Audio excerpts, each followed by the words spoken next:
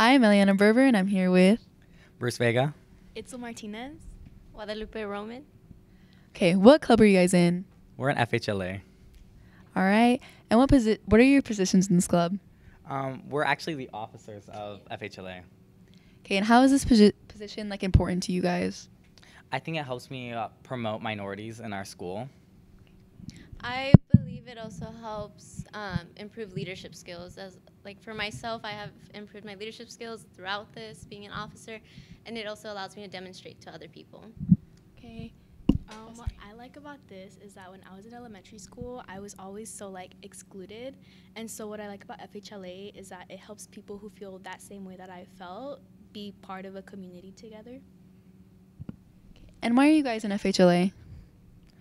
I just think it's a good way to, show who we are.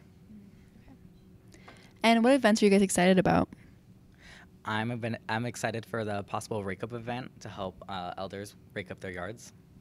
I'm excited for our fundraiser because it's like Mexican foods, and so I feel like you don't really see a whole lot of that, so I think it'd be really interesting to see how that sells. What I'm excited about is a potential school-wide event that we might be having in May to help celebrate our culture as well. All right, thank you guys. Back to you.